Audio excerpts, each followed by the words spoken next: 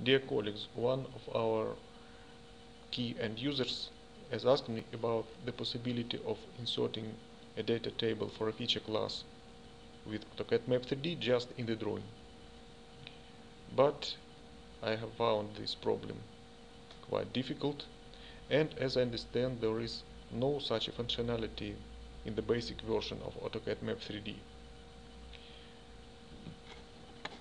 Here on this map I have this data source. This is a spatial data file,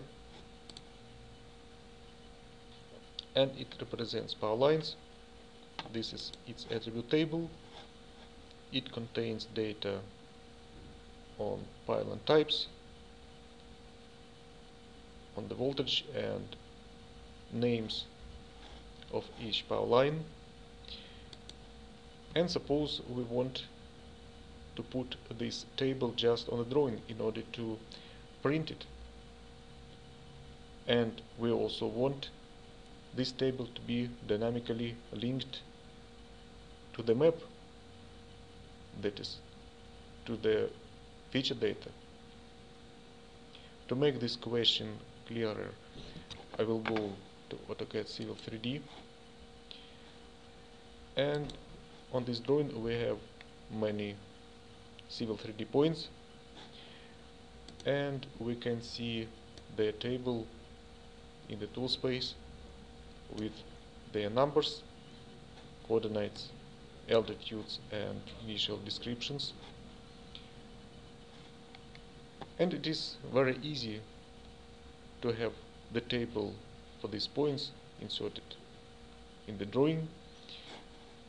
It can be done this way. So I have pressed the Insert Tables button. Then I will select all groups of points and confirm my choices. And now I will insert this table. The program has automatically split this table into several blocks, but I can split this table in another number of blocks. For instance, I want to have it in one block only.